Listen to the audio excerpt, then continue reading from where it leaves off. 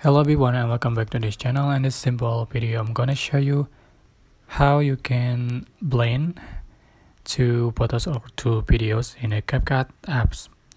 So for example, I already added two photos here, and then I'm going to make it as an overlay. Just click on one of the clip and then select overlay just for the same time, and then I'm going to remove the background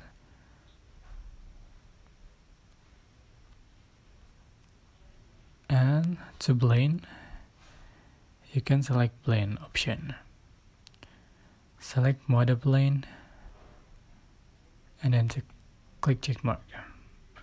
So that's it.